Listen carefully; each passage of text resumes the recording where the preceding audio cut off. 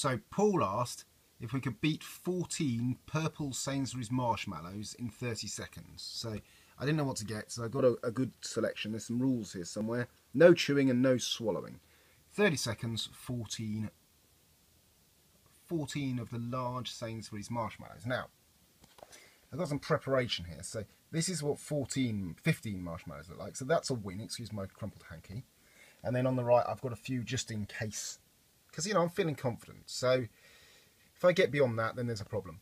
And then on top of that, I've discovered that Google has a timer built in, which is rather fancy, and I didn't know existed before. So I'm going to switch to a different view for the filming, and let's see how it goes.